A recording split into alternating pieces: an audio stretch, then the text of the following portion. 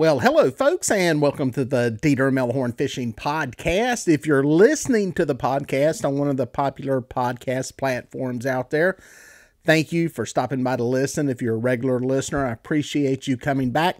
And if you're new, considering downloading the podcast and listening to it. Now, some of y'all will be watching me on YouTube. I do a video podcast version of these podcasts now on my YouTube channel, Dieter Melhorn Fishing. If you're just listening to the podcast and you want to watch it, I'm doing a little deal now where I actually stream a video version of these podcasts. So be sure to check that out on my YouTube channel, Dieter Melhorn Fishing. Those of you watching, hello, welcome back. If you're subscribers to the YouTube channel, appreciate you checking it out. Now, no matter where you're at, where you're listening or watching, if you're confused on where to go, just go to my website, DieterMelhornFishing.com, and you can get links to the podcast, the YouTube channel, and there's even contact information for me on there. If you want to leave a comment, give me some feedback, which I love hearing. I know the YouTube has my comments turned off because of something weird they've been doing. And leaving comments on podcasts is tough. So going to my website is the easiest way to do it. And you give me feedback there. And people ask about guide trips. Yes, doing the guided fishing trips on area lakes. Go to my website. There's links to all that there. So, but yeah, I've got a guest today. We'll get to that in a minute. I think you'll be interested in hearing her story. But yeah, I'm trying to put these out with some guests here and there. I'm still going to do some solo stuff with just some talking about some topics, maybe some gear reviews, that kind of stuff that I'm going to do on the video podcast. But really like doing the interviews with the guests. I just came back from Catapalooza Fishing Expo, which was out in Pigeon Forge, Tennessee. A great location for a fishing show, folks. This year, they were a little bit behind the eight ball because of COVID. They didn't get permission to actually have the event until late. It messed up some of the marketing. I did not even know if I was going because we just didn't know what was happening. COVID was kind of messing with things. You know, stuff was starting to go back to normal. Tennessee was kind of ahead of the game a little bit, and they were a state that said, yes, you can come have your convention and enjoy it. And the venue is awesome. It is amazing. A new modern place. There are places to sit down. There's actually a lobby area that you come into. Nice carpeted, new modern building. For the ladies, clean bathrooms. Unlike some other places out there, convention centers and some of these arenas, this is actually a nice place. So looking forward to it next year. They've committed to the second week in June. You'll be hearing more from me about that as that comes closer. But while I was there, I got to tape a lot of podcasts and record a lot of content that you'll be seeing throughout the year, both on my YouTube channel and also here on the podcast. And the guest that we've got today is one of those that are recorded out there, and his name is Kaleb Page. Some of y'all may have heard of him. He is the co-founder of Catch the Fever. They make the big cat fever rods, the striper stealth rods. Were really one of the first big, widely known, non-major, corporation-owned catfish rods that kind of came onto the scene with a vengeance a few years ago. And they make several different rods now. The most recent that they've come out with is the Hellcat. And Kaleb was gracious enough to sit down with me and tape a podcast. And I'm going to be honest, folks, he gave up a lot of good background information and a lot of good stuff about his story, and I really want to thank him. This guy, after you watch this podcast or listen to it, you're going to have a better understanding about him and what he has done and what he's created at a very young age. I think this podcast really will open some people's eyes as to exactly how committed he is to the catfish industry and to creating a quality product for people out there. Thoroughly impressed after the podcast, after talking to him. And when you find out how old he is, some of you younger folks can go, wow, I can do something like that. Some of us older folks may be looking at him and going, what did we do wrong in life? Because he's really kicked butt at the point that he's at. And there's going to be a lot more from him. So take a listen to this podcast. I think it's really going to endear Kaleb and the brand to you, no matter what rod you fish with.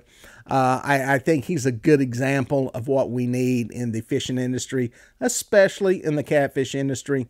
I think he's going to be a leader down the road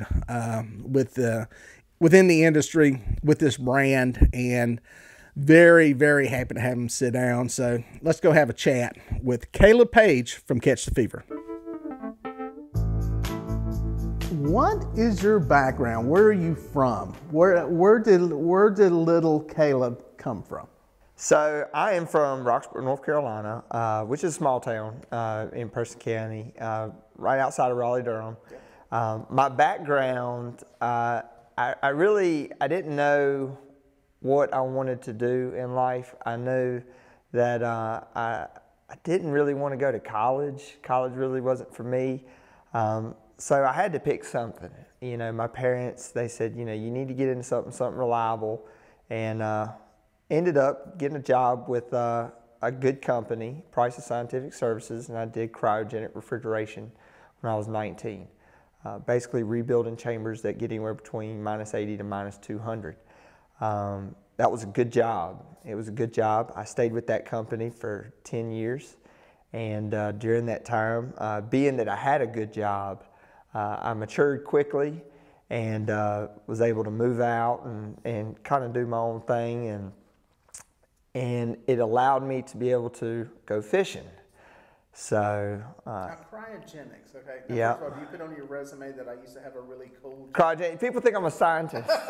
They think I'm a scientist. Yep. Yeah, that's the most off the wall It's thing so bizarre. Yeah, because they freeze stem cells, and they were messing with growing new humans out of spinal cords and stuff, and we'd be working on these chambers while they're sitting over there in their clean rooms through the glass doing that type of stuff. It's pretty wild. Wow, that's a whole different world. It's crazy of stuff to get than where into. I'm at right now. Now, before that, let's go back to let's go back to little Kaleb. First memory of fishing. First memory of fishing. Yeah, your first memory of actually going fishing. Doesn't have to be catfish, but just no. First memory actually going fishing. I remember going to the beach and seeing my papa catch a big drum right there on the beach, and that just big red drum. Yeah. I got my butt tore up a couple times that day because I kept taking him out of the cooler, and they were like, "You can't take him out of the cooler. You got to leave him where he's at." Kept wanting to drag him out, play with him.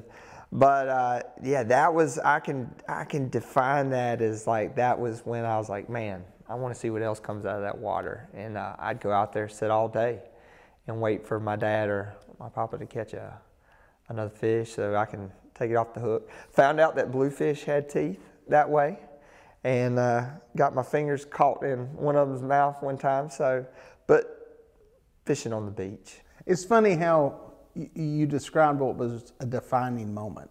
You know, I remember my defining moment for hunting. My brother came, I was 8 or 9 years old. Brother came in, they brought in some deer. And it was like this is imprinted in my head, that whole thing around it. And it like, do you think it ignites something primal in you that creates that connection? It does. It does.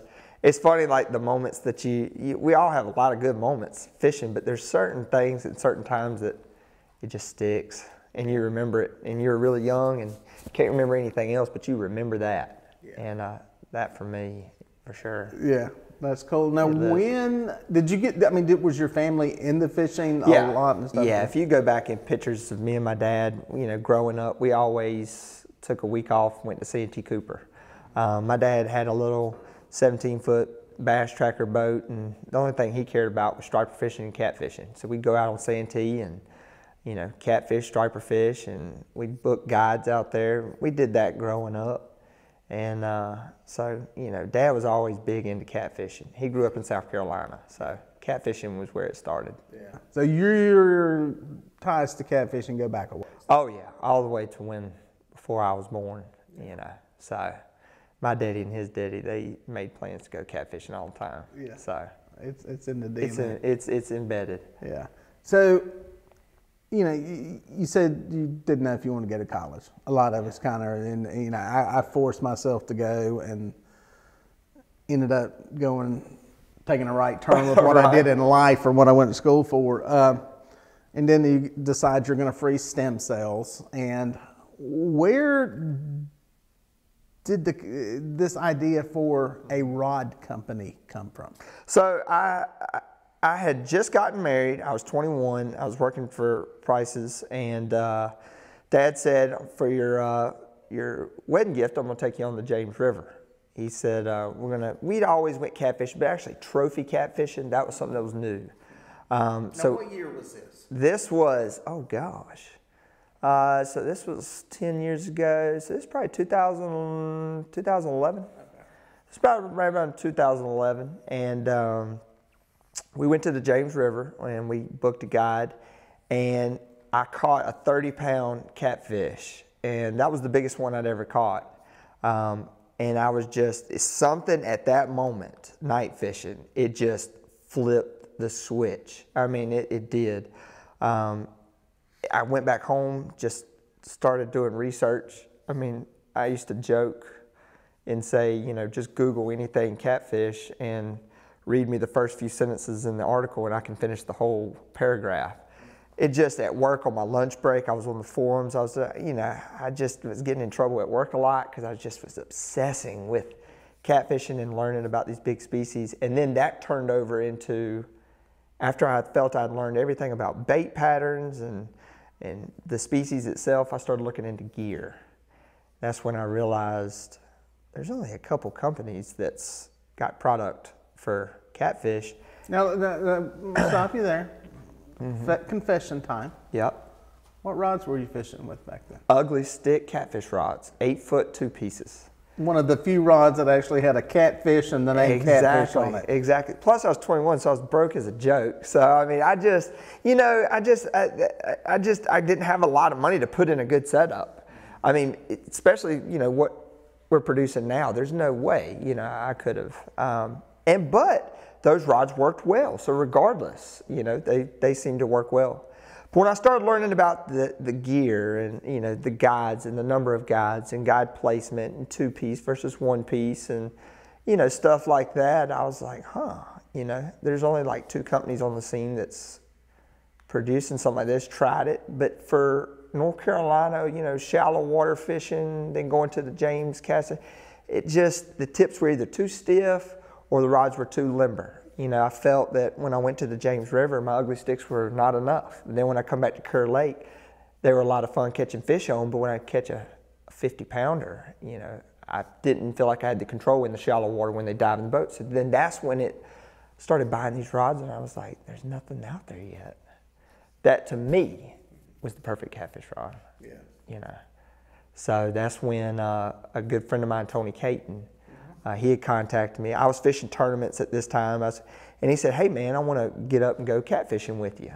So we went catfishing, and we started fishing some tournaments and stuff together, and I remember telling him, I was like, man, if we had a rod that was like this, you know, I'd watched all these videos, I'd watched rod building videos, you know, like if there was a catfish rod that was like this, man, it'd be $1 million idea, I'm telling you. I mean, you could take it to here, you could take it there, we wouldn't have to have all these rods. And he was like, man, I think this is going to be a good idea. And he had some connections with overseas and got us hooked up with a manufacturer and started. Now, just a little backstory with him. He had familiarity with the way things are done when you outsource to another country and all that. Which is a big, that's a big step. That's a big step. That's a big step. So, you know, neither one of us had come from the fishing scene. So, you know, he had a contact that might know somebody that's over there. And then, but there's that starting point that's led us to where it's at now, which we use totally different manufacturers now than when we did when we started. But it was getting that start with somebody who will design us a rod like what I was talking about. And went back and forth with about 14 different blanks, modifying this, changing that, to where we had the Big Cat Fever medium heavy.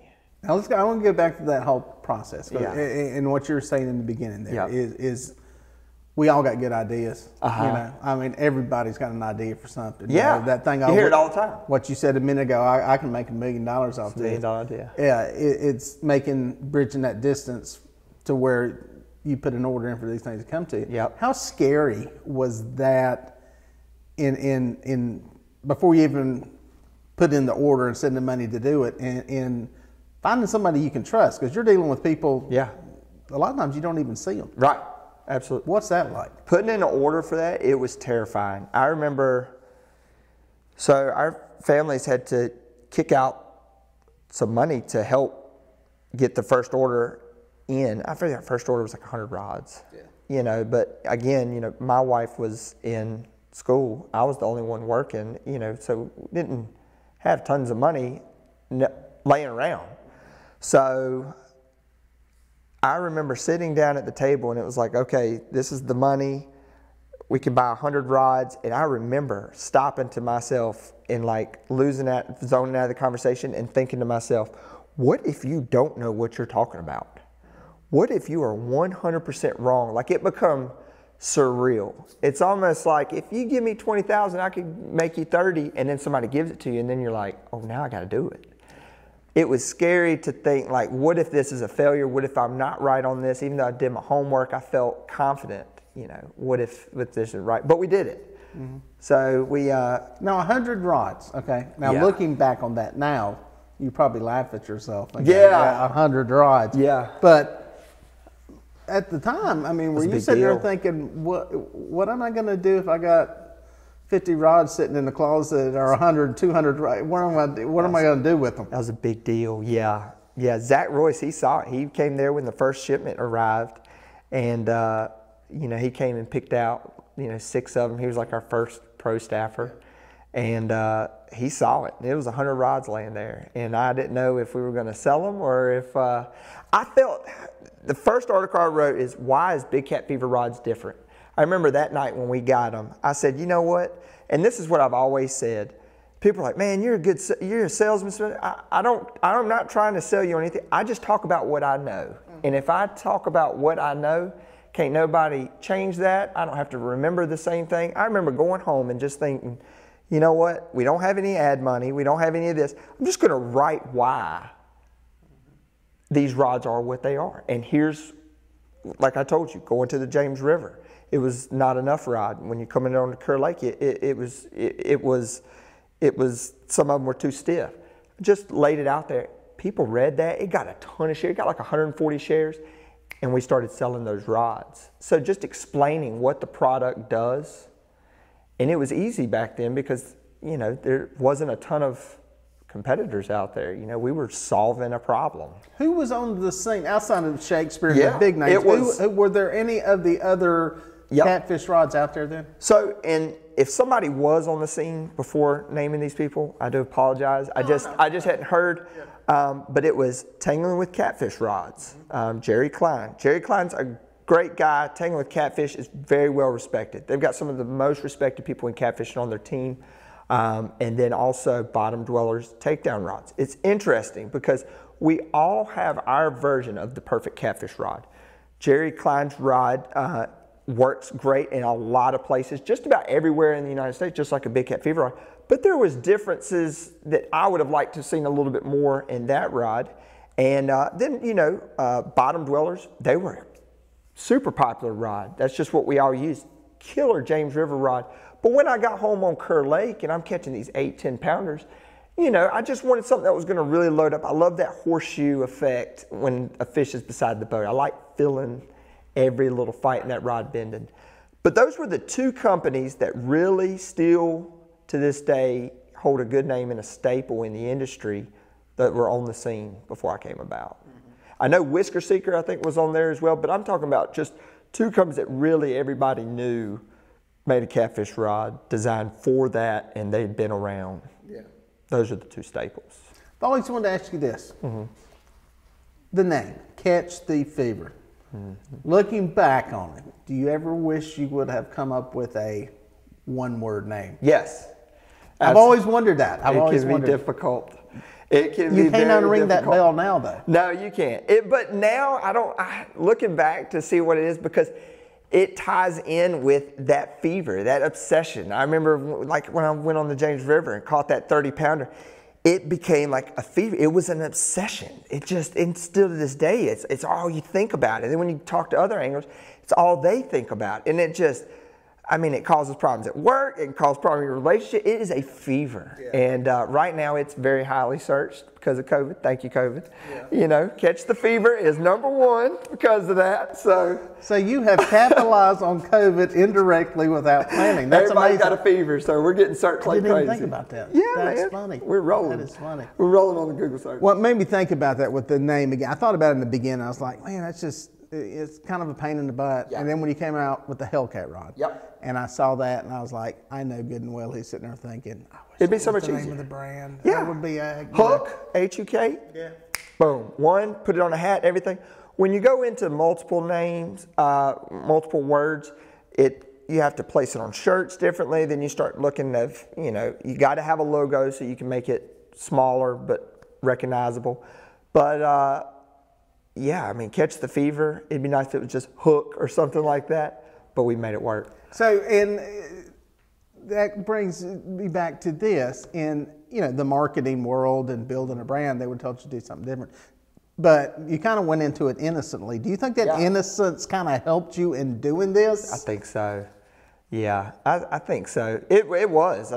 We still find out things to this day that's like, man, I wish I'd known that from the beginning. But you just make adjustments, and you make the adjustments that you need to continue to grow in the industry.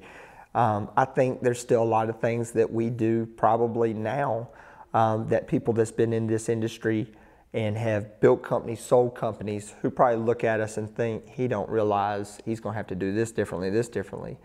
But I'll get there. I'll find out what I need to do, and I'll do it, What have you learned that's kind of surprised you? I know in the YouTube world, there's stuff that I picked up on that, it's like, crap, I didn't even think about that in the beginning. What looking back, what's something that you've come across that you've just said, wow, I never thought of, and everything I did, I'm thinking about rods, everything else. Is it order fulfillment? Getting, I hear that from a lot of people with orders, dealing with getting stuff from overseas. It's a whole different thing than going to get a loaf of bread down at the grocery store. Yes, sir. It is.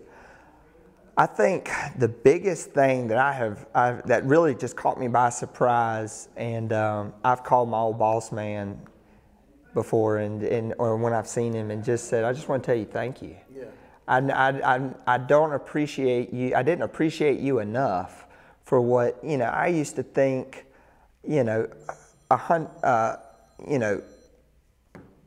X amount of dollars was a lot of dollars, but it's not in business. That's what surprises me, is how much it takes when you're dealing with overseas, that you've got to buy and put out and wait for product to come in. And then now Catch the Fever, we employ 7 of us now. And then you got payroll coming out in that meantime. The surprising thing to me is just the business side of it. It's very maturing when you have to get into the overhead side of it. When you start out as a rod brand, and I might be, letting in on people that are thinking about coming in, it's not hard in the beginning. But as you grow, in the beginning, you feel a sense of cockiness. You feel like, man, because it's a new product, it's a new industry. I'm telling you how I felt, not talking how my competitors are, but how I felt. You're confident, not really cocky, but you're confident in it. And then the overhead side of it, and then growing your business, finding out what you need to do to get to that next step. It's a very humbling side of it, and you start to appreciate your customers more. And you start to appreciate every rod a lot more, instead of, you need 10 rods, you take 10 rods, you need 2 rods, you take 2 rods. You start to really, but the biggest thing that surprised me is the business side of it. What it takes to stay in business, and what it takes after work to plan for the next thing to outdo the next person to stay in business next year. Yeah. That's what surprised me. That matured me a lot, you know, is realizing that, and that you got to make sure that happens. There's no option. How, and you talk about that, thinking of the next thing. I mean, there's a lot of opportunities for you, but I would think with every opportunity, there's a big financial investment to go in that direction. Yes. You want to do crappy rods, we'll do crappy. You're going to do stripe, you do on striper rods, you're going to stripers.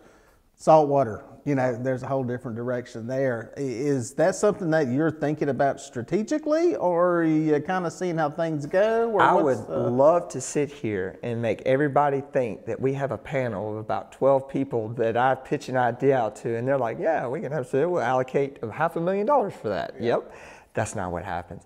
It's mostly opportunity as it comes, and where we are at as a brand, or I'll make a decision on something like that. Zakk called me up out of the blue, you know, a year or two ago and said, look, man, I really feel like I'd like to design a trolling rod, one that you get hung up less. And I told him, I said, tell me what the problems you're solving with getting hung up less. I need more than just getting hung up less. And he went into a 30-minute ordeal. Mm-hmm. And I listened to him. And at the end of that conversation, I said, I would buy that rod. You just solved like 3 different things for me. I would buy that rod. Let's do it. And we got started, because I knew if I always say, I am my customer. If I will buy it, a lot of times my customer will buy it. I'm not saying what I like is what the majority are like, but we're not dealing with clothes. You know, I like these pants, and a lot of guys may not like these pants, but in a catfishing rod, if it solves my needs as a catfisherman, it solves everybody else's needs as a catfisherman, you know, as well. Problems are problems, and if we're solving them, we're solving them. And that's kind of how it happens. And I have noticed with every market I get into, we got into the catfish rods, the striper guys called us. Said, hey, look, man, you know, we've been trying to get these big manufacturers to design a striper rod for like this and this price point, and they won't. And then we start to look in how many retailers are carrying striper rods, how big is the market? And me, I don't need a huge market. The biggest question I get asked was, if it's such a good idea, why hadn't other people done it yet? And what I live off of is the crumbs. You know, to me, $1 million is $1 million. To some of these bigger companies, they're like, dude, we're not $1 million bucks. No, we're $30 million a year. We're not going to go after $1 million market. I'll go for $1 million market. Yeah. I will. Let it be a niche. That's fine, because I know when I step into that $1 million market, there's going to be an opportunity somewhere. There's going to be some angler who's the smartest man in the room who used that product, who picks up my phone and it's like, hey, I'm world-class muskie fisherman. I saw what you did here. I was with this guide. I've been trying to get these big brands over here to design a rod for what I do. Do you think you could help me? I'll look into them. And next thing we know, we're off into the muskie market. So I get into things for the opportunity. Yeah. Now, let me ask you, you seem very business savvy, and this is something that, you know, I know you are from the way you operate, but where did you get that from? You didn't go to school for that? I am not the smartest man in the room. Thing? No. Or where did that come from? My mother cleaned houses, and she did very well at that. She retired after 30 years. My dad worked in the tobacco industry, and the rest of my family, a lot of them cut hair. Mm-hmm. And but for me, it's been the pressure of you got to figure it out is what it. So I rely on podcasts a lot. With a lot of people, I have noticed what separates a lot of people is what they do in their free time. There are people, when they ride in a car for 10, 12 hours, they listen to the country music, or they'll listen to some other music. Then there's people that are listening to Gary Vee. There's people that are listening to other podcasts. People that will transform your mind and your way of thinking. That's what separates a lot of people, is it's our way of thinking. You got these people, they get $100 and they're going to do this with it. You got these people that get $100, they do this with it. And to get that mindset, it's who you're rubbing elbows with. And in the little town of Roxborough, there's not a lot of people to rub your elbows with, so you have to look other sources for people to open your mind up and put that in there. A lot of that is where you get it from. I mean, you're looking. I've got inspiration that I've shared to our video guy from a toothpaste commercial. There's just that moment where they did something cool where you're like, man, you could tie that into fishing. It's just being aware, and working with people that, I mean, listening to podcasts and stuff like that of successful people. All right, 6-hour drive back to Roxborough. Yep. You've answered all your calls and you've answered all your emails. You're going to listen to the podcast. I like Gary V. Yeah. Gary V. A lot of times if somebody's with me, I won't.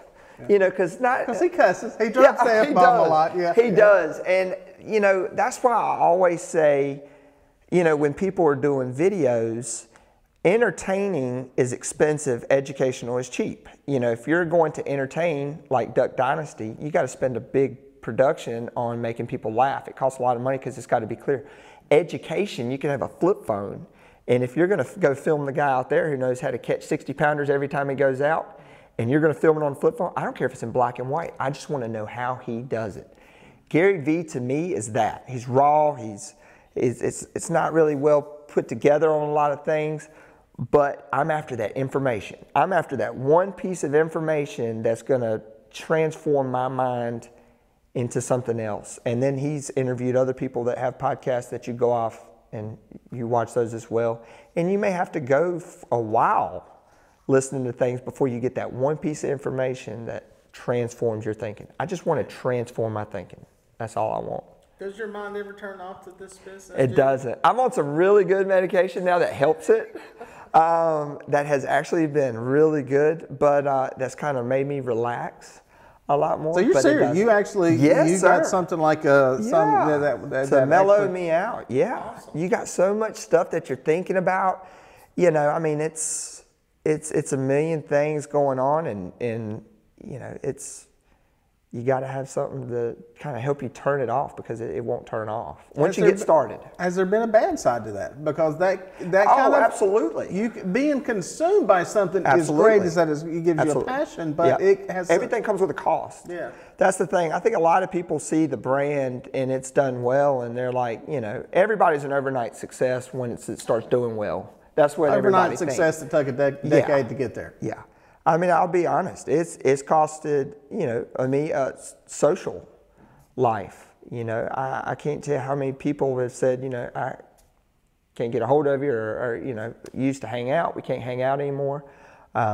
Relationships. It's costed relationships. There is a sacrifice to going after and pursuing to do your best work at one thing. It is. It's a sacrifice. And, you've got to make up your mind if you can get balance.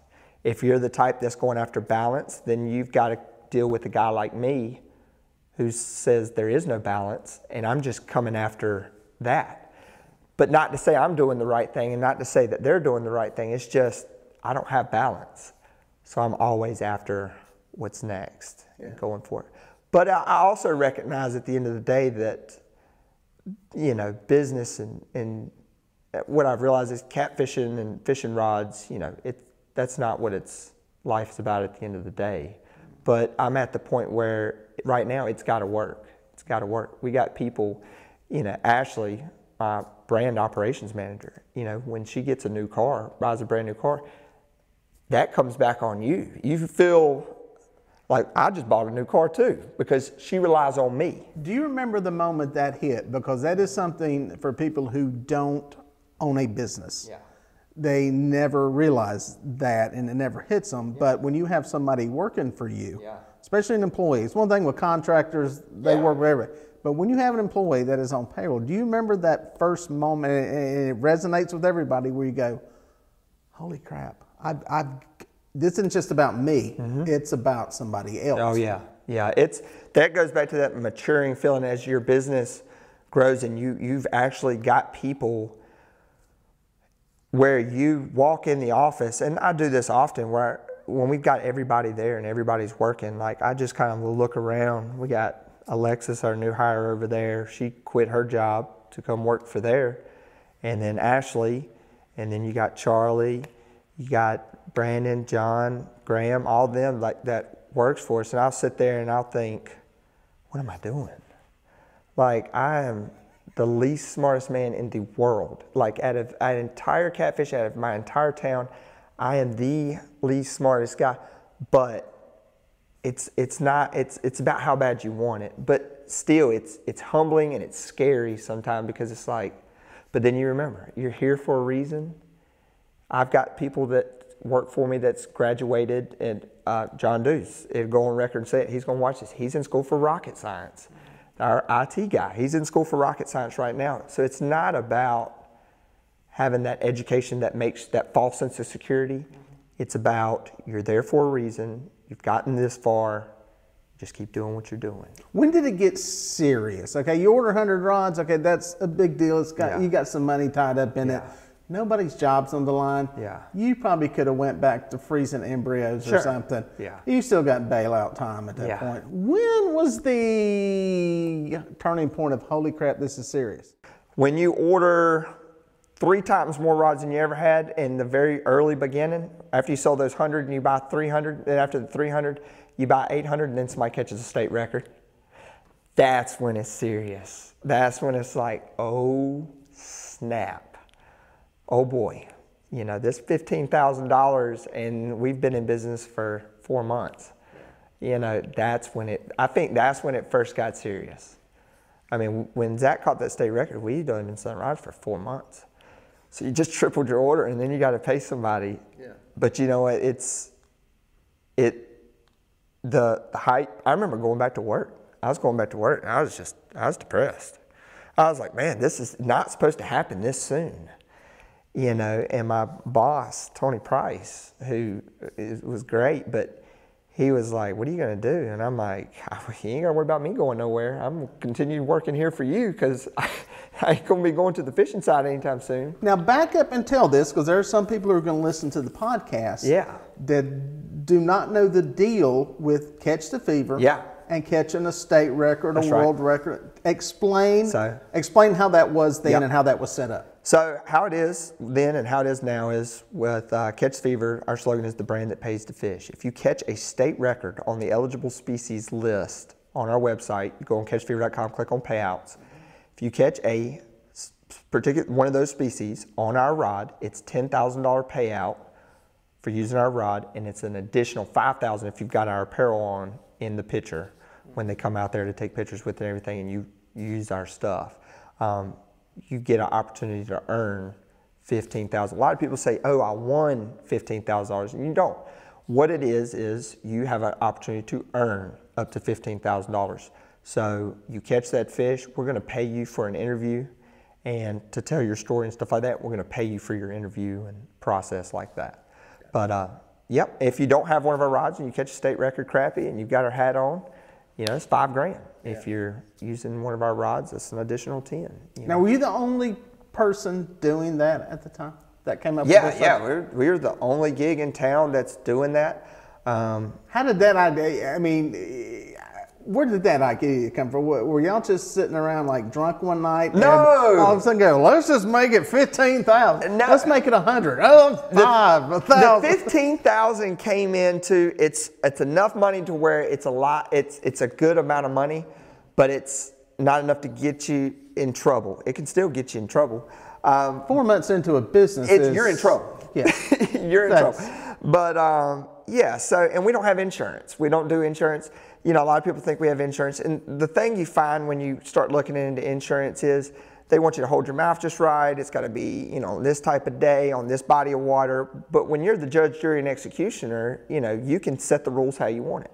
So it's not 150,000 to where you can bankrupt your company, but it's not 2,000 where somebody's like, it ain't worth it.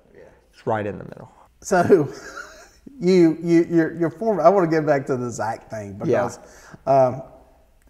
you're 4 months into this. Oh gosh. Zakk calls. I think I got a text from him that morning. Yeah. And says, I think I got a state record. State record.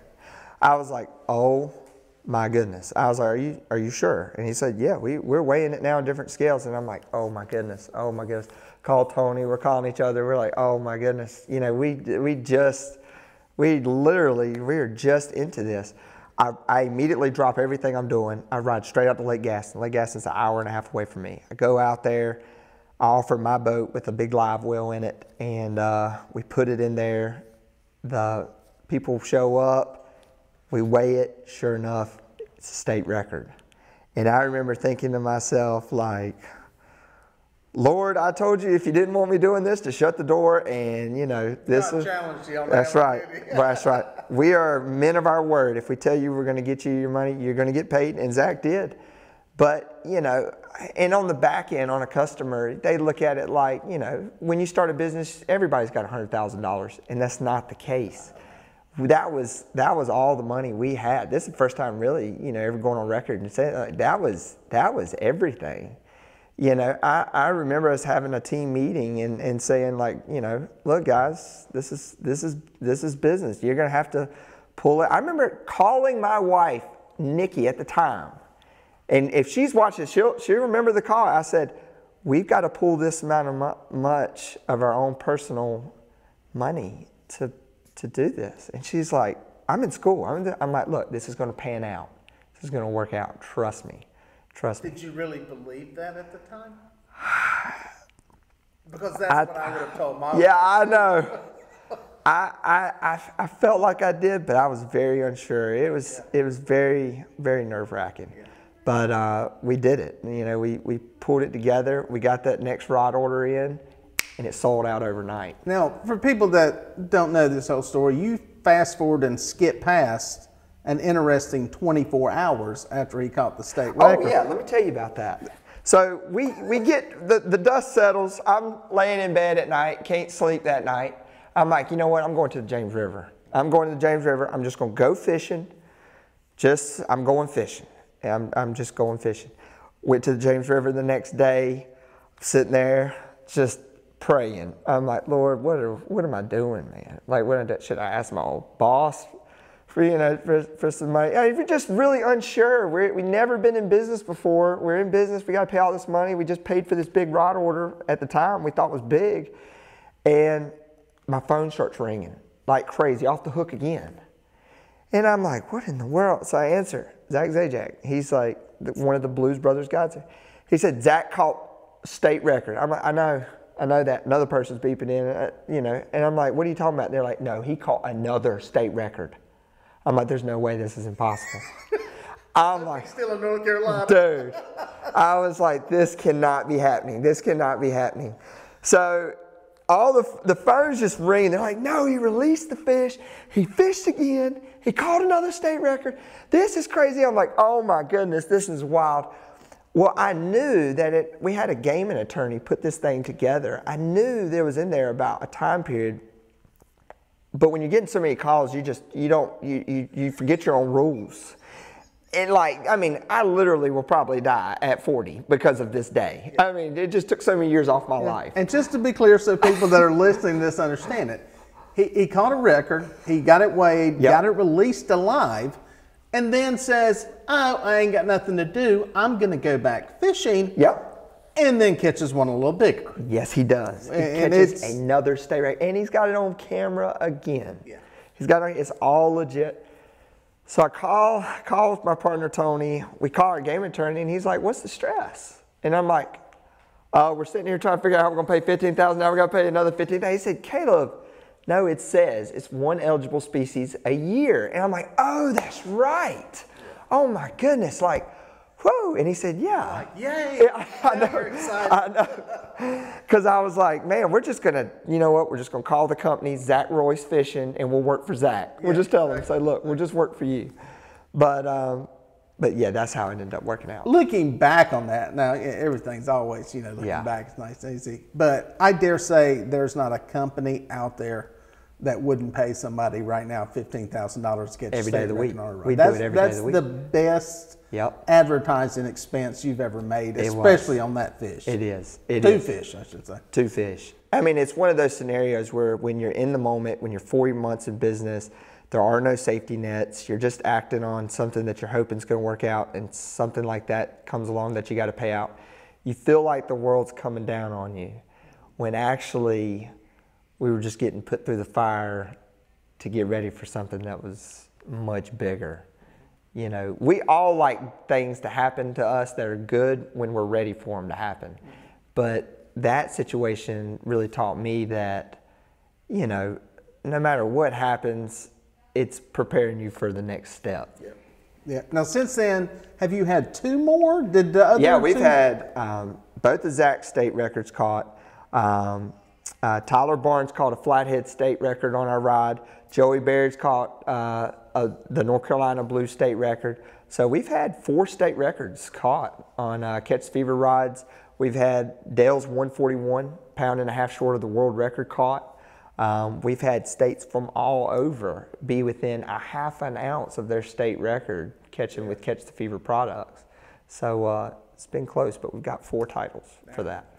What's the next evolution for Catch the Fever? Are you, you know, without going into anything proprietary here, but I mean, are you looking, you know, down the road? Obviously, your wheels turn. We know that from this interview so far. What do you want to be doing? Where do you want to be going? What's kind of like, what's the next evolution for you? That's what's nice about Catch the Fever. You know, you go to your website and everybody will quickly realize what our business model is. You go to Catch Fever and you choose your fever. Big cat fever, striper fever. You'll be able to choose crappie fever. I just got back from Florida from filming up with our inshore rods that we've now completed, you know, inshore fever. Now the website's gonna get broke up into 2, where you got freshwater fever, saltwater fever, and then we'll have rods designed for that. But Catch the Fever does not have any limits. That could be hunting, you know, that could be snowboarding, that could be, you know, I'm just throwing that out there, but it could be, there's a lot of things that we're all into and we're passionate about that's something that drives our life that we could get into. So we could get into anything that we want. For me, I don't want to come out with anything, a bunch of new products. We like to be methodical about what we get into next. You know, even big companies that have billions of dollars like Apple and stuff, they don't come out with 50 different products right out the gate. They come out with 1 to 4 things each year and be good at it.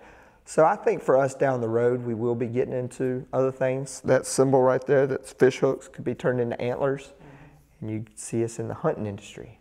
It's just right timing for everything. Right. Timing. Obviously, when you come to market, you've come to market with different rods, different areas. And we don't ever see any of these until they're ready to go.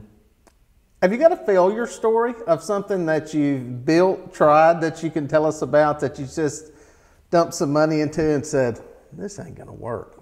Have you had one of those yet? Have you pushed the envelope that far with something? I haven't.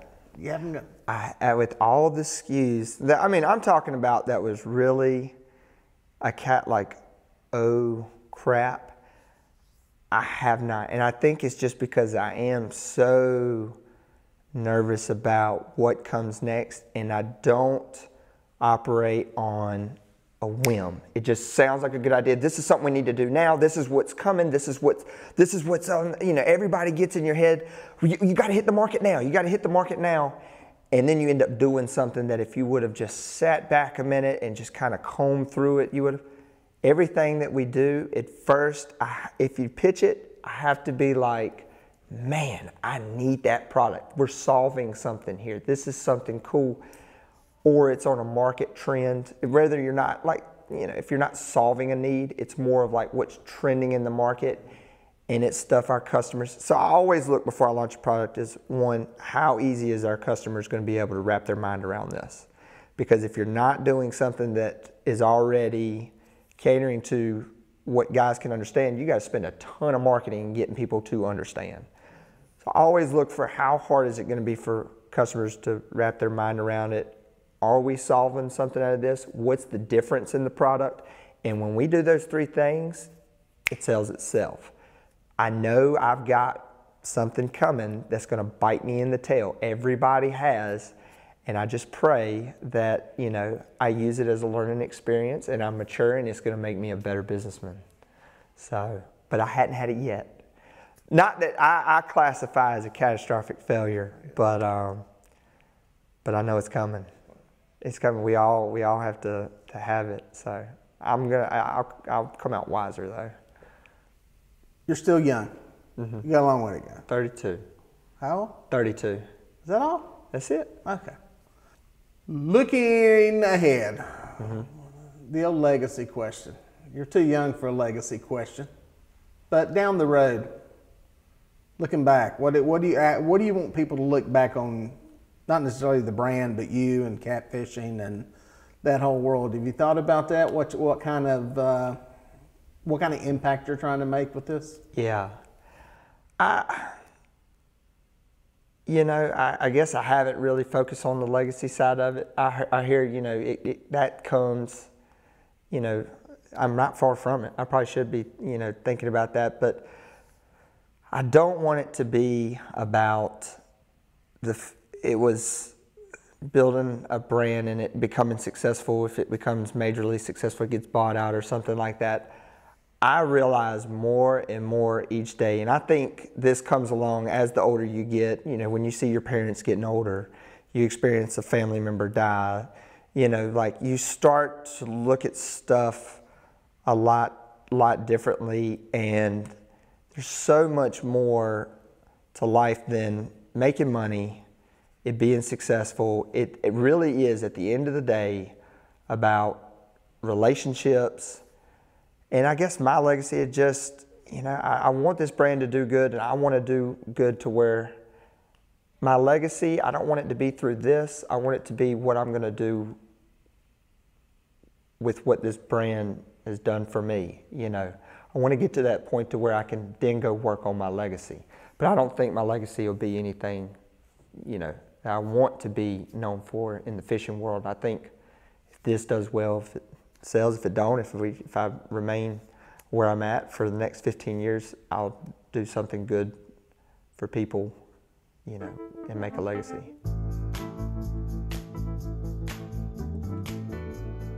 Well, like I promised, folks, that is a pretty revealing interview with him. It's one of the things I wanted to get in doing this podcast and doing this video podcast, is to peel back those layers of the onion, so to speak, and get down to some of the deeper stuff. And I hope you found it interesting. I'd love to get your feedback on just what you think about the podcast and the style of the content. If you're trying to get a hold of Kaleb Page, catchthefever.com. You can reach out to him there if you're interested in their rods or any of the products they sell. They also sell fishing line, some clothing, a lot of different stuff, and I'm sure down the road you'll be seeing more and more from them. So I hope you enjoyed it, but until next time, we'll just have to catch you out on the water.